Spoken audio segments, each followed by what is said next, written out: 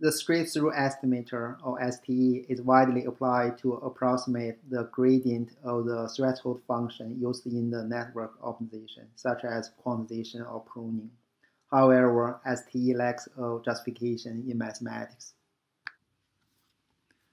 Our new approach, alternative to the well-known STE, we call it alpha blending, which defines the affine combination of the normal weight W and the corresponding optimized weight WQ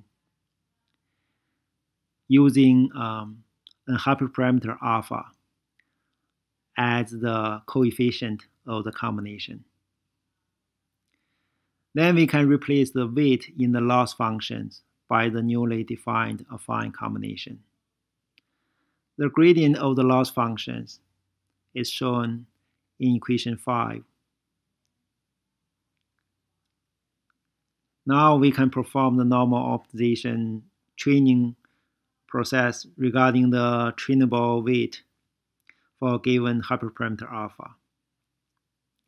Notably, alpha got ramped up gradually from 0 to 1 in the training. This optimization process was done when alpha approached to 1.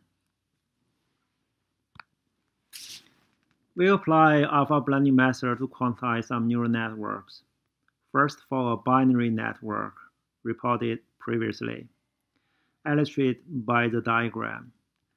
The green curve are the accuracy converged using standard STE method, while the red curve is our alpha blending method, which is slightly better than STE. Next is the quantization for the MobileNet V1. The blue bars are the LP32 baselines. The black bars represent the accuracy optimized using standard STE.